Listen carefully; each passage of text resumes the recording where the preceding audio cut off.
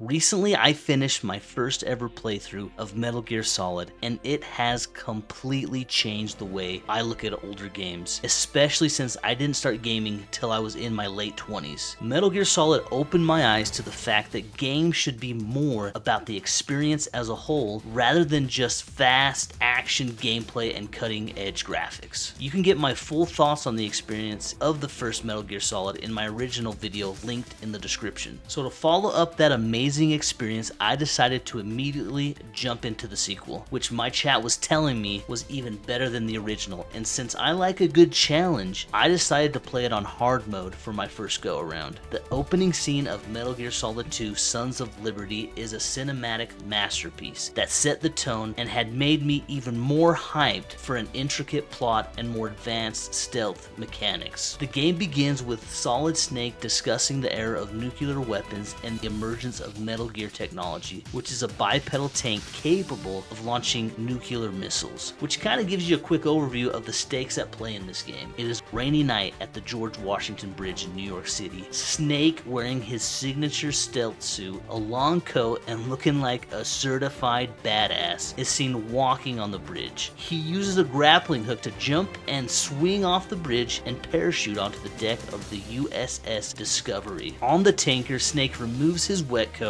revealing his sneaking suit. He then activates his stealth camo, and at this point I am 100% locked in. The generational leap in graphics from the PS1 to the PS2 was pretty shocking already at this point. Although the graphics of Metal Gear Solid 1 did not bother me because the gameplay and story were so great, I still can't help noticing the difference. Snake finds himself teamed up again with an old friend on the mission, the one and only Otacon, which I am pumped at this point to find out that Otacon is in this game. He is the GOAT of helping us get out of pickles. Through codec conversations, Snake communicates with Otacon, who provides mission support and information, which I did not use as much as I should have. It could have saved me some time and headaches. Lesson learned. Our primary objective is to locate and photograph the new Metal Gear, codenamed Metal Gear Ray, and to expose its existence to the world. As Snake infiltrates deeper into the ship, he encounters Russian soldiers, hinting at a larger conspiracy and the presence of other hostile forces interested in the new Metal Gear. By this time, after playing Metal Gear Solid 1 and going right into Metal Gear Solid 2, I love the controls. I wish more developers would go out of their comfort zone and try to push us players to our limits. Some of the things I love about the controls are the intuitive stealth mechanics. The game implements stealth mechanics smoothly into the control scheme. Actions like peeking around corners, hanging from ledges, and using first-person view to aim and shoot are easy to execute, enhancing the stealth experience. Also, the context-sensitive actions. The control scheme uses context-sensitive actions that change depending on the situation. For example, the same button can be used for different actions, such as interrogating a guard or holding up an enemy, based on your position and the context. Weapon and item management. The quick access to weapons and items via the shoulder buttons allows for efficient inventory management. You can switch between different gadgets and weapons without pausing the game, maintaining immersion and flow. When we reached the ship's forecastle, I encountered Olga Gorklovich, the daughter of Sergei Gorklovich, who is leading the group of Russian soldiers that have taken over the tanker, who we end up in a standoff with, and with her looking supremely confident, wielding her USP, I don't get the impression she is going to stand down. Olga uses the environment to her advantage in this boss fight, taking cover behind crates and occasionally moving to different positions, which really pisses me off. I cannot get a shot off on her. I'm way too slow. On top of that, she uses huge lights to blind me and a tarp to obscure my vision. I'm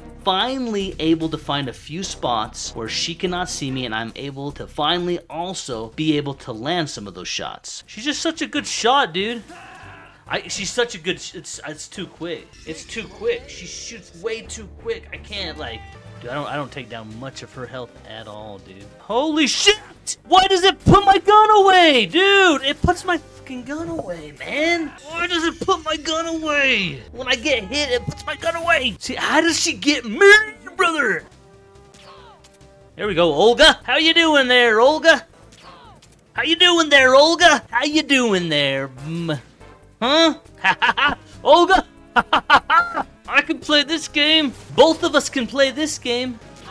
Boom! She's feeling a little woozy. Thank you guys all for the tips. There we go, defeated Olga. To beat her, you need to be patient. Using cover effectively and timing shots when Olga exposes herself are key to winning the fight. After a few tries, her movements become predictable and then it's game over for her. After the fight is over, we acquire Olga's USP, which is essential for disabling security cameras and other threats quietly. Our next steps are to continue to infiltrate the ship and gather data. I need the other gun, dude. I need to blast these guys, man. One more guy. We got it! Oh, no. What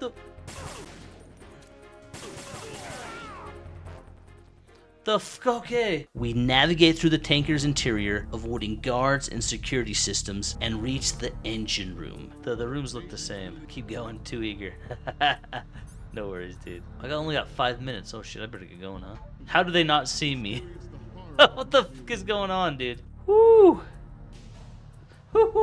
We eventually make it to where Metal Gear Ray is being held and have to try and sneak past rooms filled with soldiers as they listen to a speech given by their leader. Oh shit. Ah, man, does that mean I gotta do this all over again? Cool. Oh shit, there's a guy right there. When I make it to the final room, there was this one guard that had my number. No matter what I did, he saw me. After a lot of trial and error, I managed to get past him, get all the pictures that was needed, and upload them. The Commandant is almost done with his speech. We're just about out of time. Hurry! Okay. Then, out of nowhere, like a fart in the wind, that asshole Ocelot shows up, which I actually really like his character, just don't tell him that. Ocelot betrays Sergei, shooting him and the other mercenaries, and then Ocelot reveals that he has been working for the Patriots and plans to take Metal Gear Ray for them. And then, the man himself, Liquid Snake, shows up. What the hell is going on? Well, it turns out that after Liquid died, Ocelot had Liquid's arm grafted onto him to replace the one he lost previously in Metal Gear Solid 1, and since doing so, he has begun to have episodes where Liquid's consciousness takes over his arm. Snake! What the hell is that? What the fuck? Who are you? Is that not Ocelot? Who I am. What the fuck is going on here? Is it Liquid? So young anymore. No, dude, no. What is this? Disguised as Ocelot? Naomi passed you over for the fourth time. What the hell's going on? Fucking Liquid's back, huh? He somehow survived. What the is going on, dude? I am so taken off guard by this. This game literally already has me hooked. Kojima is a genius. When this happens during the mission, Liquid ends up taking control of Metal Gear Ray and uses it to attack the tanker, causing it to sink. A cutscene then plays showing Snake struggling to gather more evidence and escape, but with Metal Gear wrecking the place, we end up getting left in the dark on whether or not he was able to escape. News reports frame Snake responsible for the tanker disaster, and he is presumed dead by the public. No way Snake is dead, right? If he is dead, I will not be playing Metal Gear Solid 3. Afterwards, we time skip forward to 2 years after the events of the tanker. However, we are now playing this guy named Raiden, whose real name is Jack, and he actually has a pretty complex backstory in the Metal Gear series, which I think is worth taking some time to talk about. Raiden was born in Liberia and became a child soldier during the Liberian Civil War. He was trained to kill from a very young age and was known as Jack the Ripper due to his combat prowess and brutality. Eventually, he was rescued by the US government and put into a rehabilitation program, which tried to put him back into society. However, it didn't really take completely. So instead, he joins the anti-terrorist group Foxhound and is given his code name. game. His first major mission is to infiltrate the Big Shell, an offshore cleanup facility taken over by a terrorist group called the Sons of Liberty, and save the hostages that have been taken, which just so happens to include the US president for some reason. I mean, why the hell was he here in the first place? Helping Raiden on the mission is Colonel Campbell and Raiden's girlfriend Rose, which having your girlfriend with you on a top secret mission such as this seems like a soap opera waiting to happen. Raiden infiltrates the facility via a swimming insertion and makes his way to the Shell 1 core, where we eventually encounter Pliskin, a Navy SEAL who looks and sounds exactly like Snake. My name is Pliskin. Pliskin. This is Snake, dude.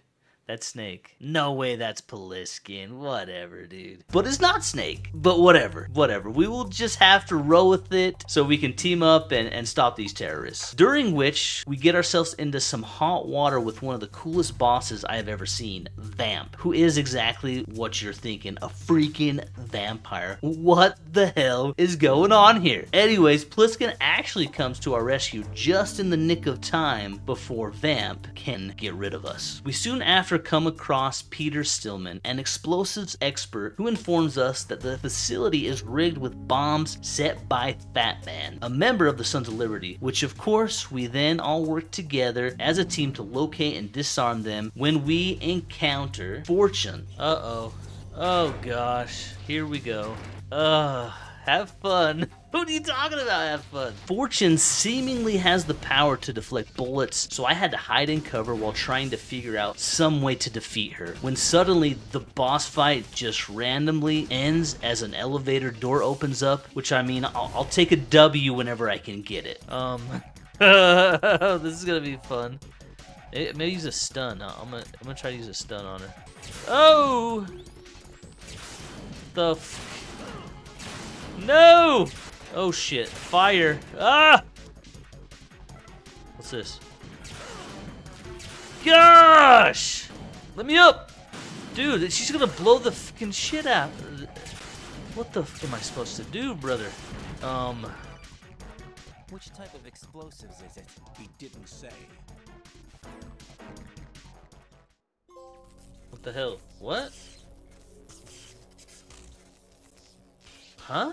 Finally, we caught up with the Fat Man though, and he turned out to actually be the first real tough boss fight of this game for me so far. Which is sad, because how the hell do you get beat by a fat man on rollerblades with explosives? That said, it is a pretty unique boss fight, and I may or may not have raged just a little bit. Where the hell is it at? Where the hell is it at? I couldn't see it. I couldn't see it, dude. I don't know where this shit's at. Ah! Holy shit.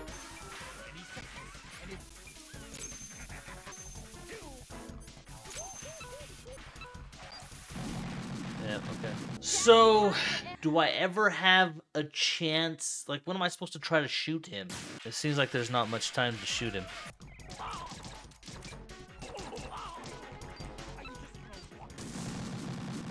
Dude, how fun is Fat Man? I love this dude. Yeah, this is it.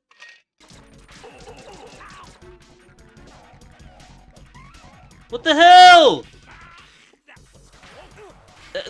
He said go in for the attack. What the hell did that guy mean, going for the attack? Ugh! 4 of them? Oh shit, I'm running out of life, dude. Come on!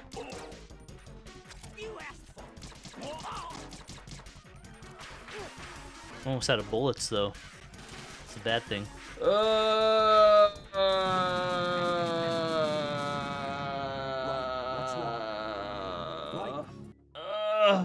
Man, I started to get tired during that fight.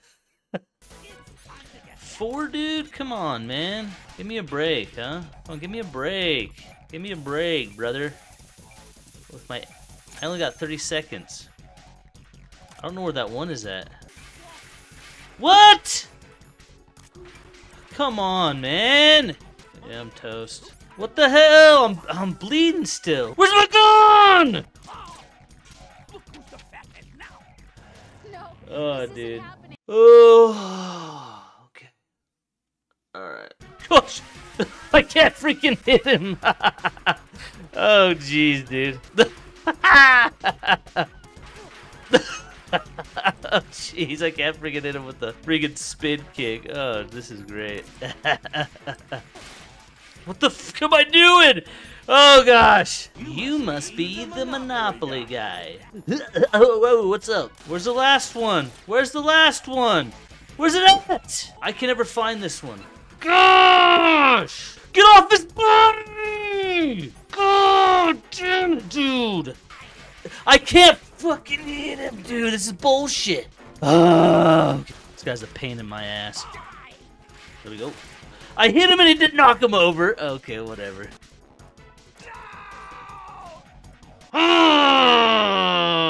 Party's over! Damn, he was annoying. It was so difficult to get a shot off on him. So after I defused the bombs, I decided I would just run around trying to find an opportunity to punch and kick him, or just cartwheel right into him. After defeating him, we must disarm the final bomb that Fat Man has planted, and I almost did not find the bomb. It was hidden underneath him. This game, man. This game. With him out of the way, we still have to find the location of the president and save him. However, the only lead we have is that some guy who has a pacemaker knows the location, so we are given a device that can detect the sounds of a pacemaker. So before long, we are able to track him down. And it doesn't take much to get him to give up the president's location, and on our way to rescue him, we run into this dude, Solidus Snake, who decides to take a shit in our Cheerios and pick a fight with us in his fighter jet. This ended up being way harder than fighting that chopper in the first game. With this one, I just had to also be patient and look for windows where I could shoot rockets at him. The area has enough things in it that you can hide behind. The key really is just patience, but I tend to struggle with patience in boss fights. One thing that 100% helps is that you have Pliskin throwing ammo and rations out to you during the fight from a helicopter as he flies around, giving you encouragement. We get past him, and really there was never any doubt in my mind that we could do it. Our name is Raiden, man. Raiden! Freaking Raiden! Oh, jeez. He is panned. Okay, alright. Get up, get up. Okay, dude. Yeah.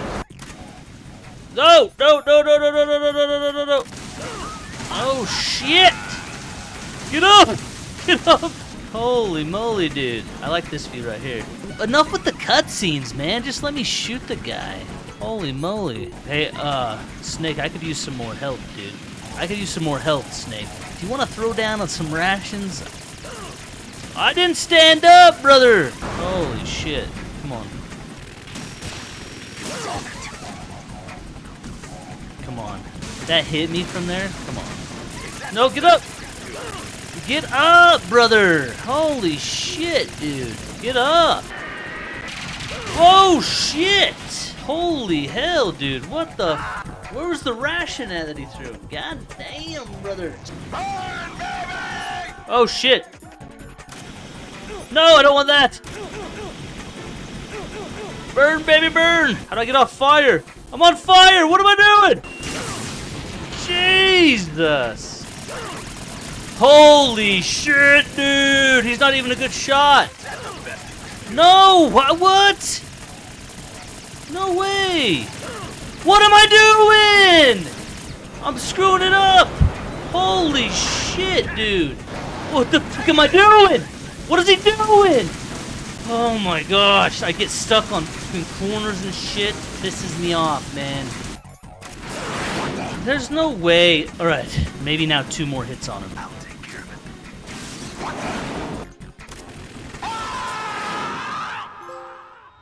No fly zone, baby! We find the location of the president, but of course, there is an electric floor in the way of us getting to him. I'm having flashbacks of Metal Gear Solid 1 at this point, where we have to use the Nikita rockets to disarm an electric floor. Same thing, right? To disarm the floor, this time we have to shoot rockets through freaking vents to be able to destroy the machine powering them. But at the same time, we have to make sure we don't hit the president. I may or may not have hit the president a couple times, but that's neither here nor there. are you doing? Why did he run in the way? hell? He ran in Ryan! the way of the bomb. He ran towards it. Well, he needs to get out of the way. Right. Stop it.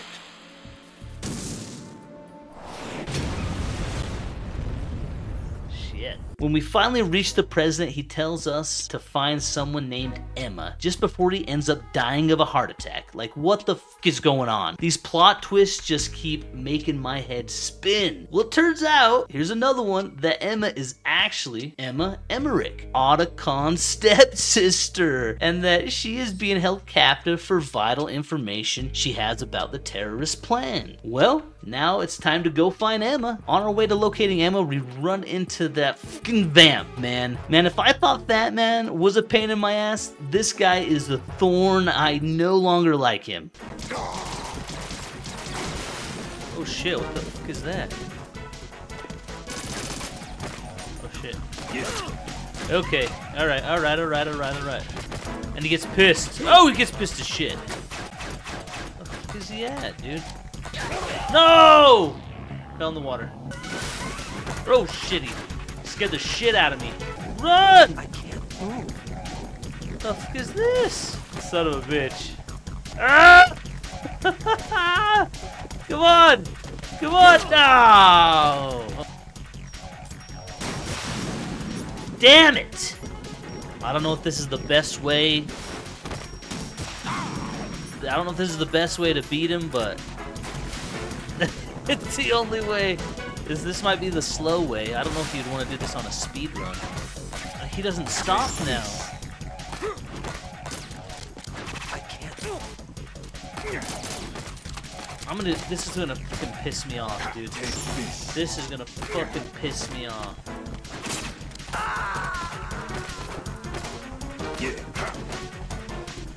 No, this isn't happening. Jack, you have to answer me. What am I doing? This goddamn thing, man. Holy shit, dude. He moves like a fucking asshole.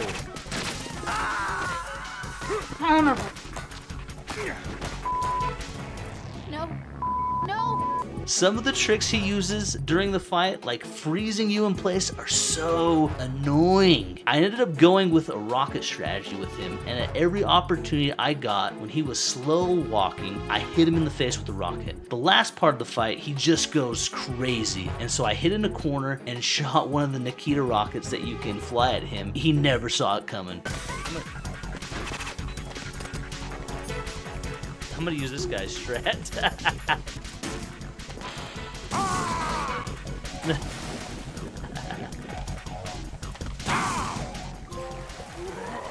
Vampire Slayer!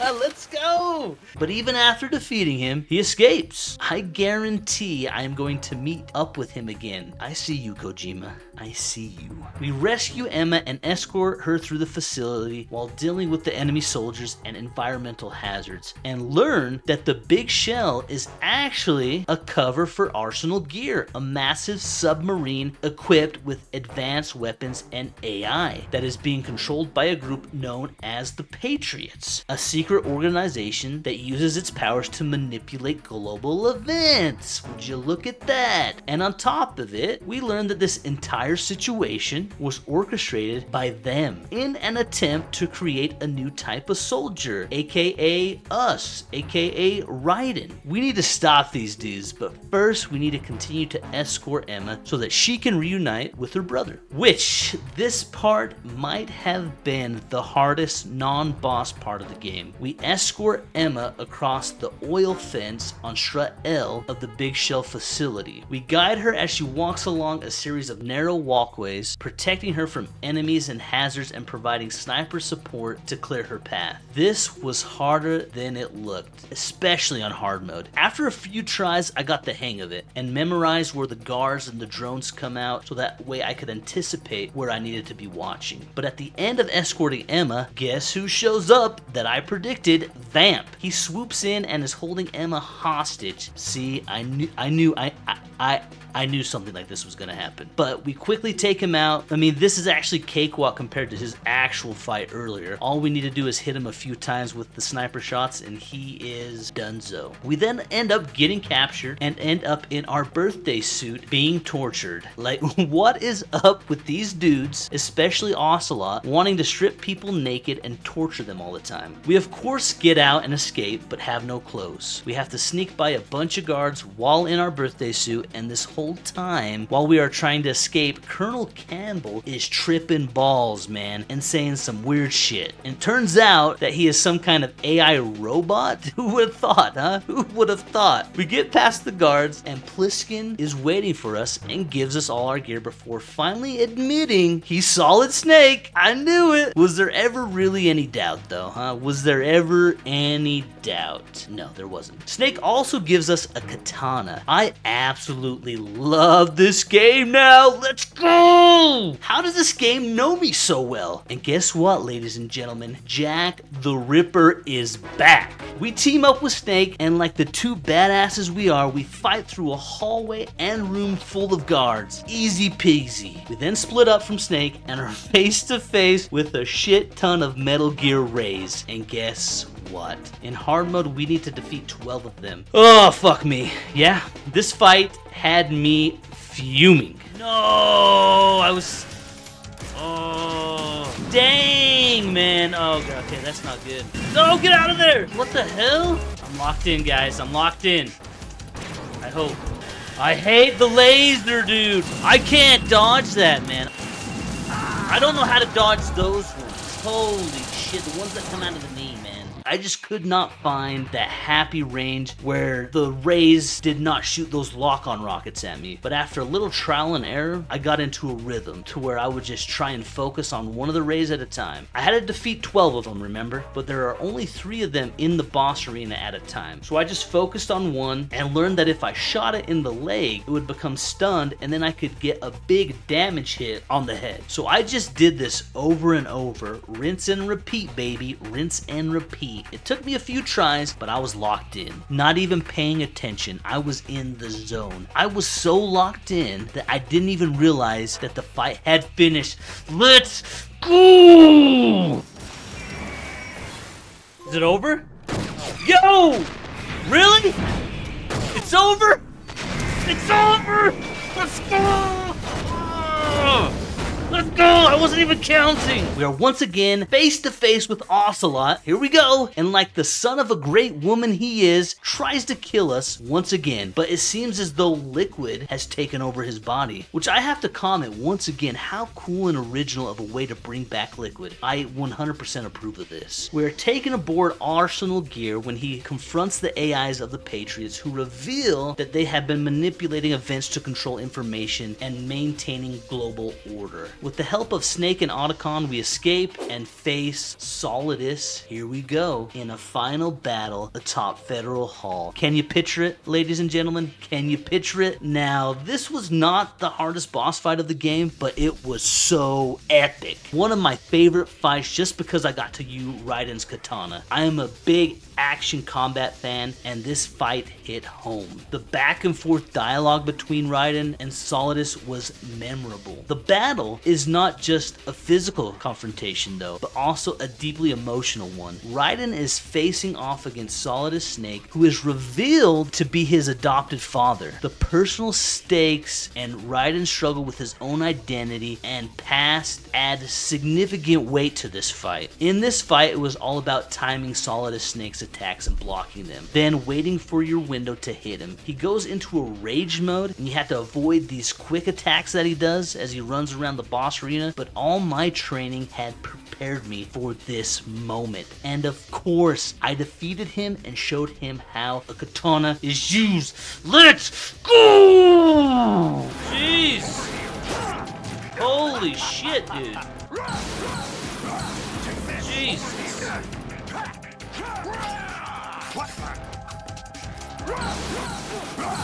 God damn!